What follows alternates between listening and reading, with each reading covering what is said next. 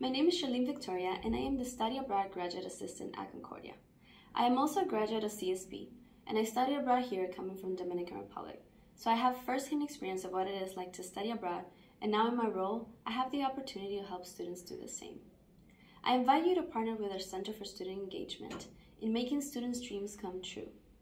Fewer than 10% of the U.S. students study abroad, even though more than 50% of students intend to go abroad when they enter college.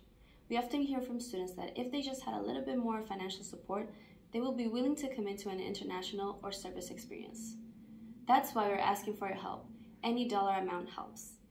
$50 will help offset the cost of meals while traveling. $100 will purchase a first-generation college student's passport. And a $500 gift will nearly cover the cost of a domestic service trip. Study abroad is a high-impact practice.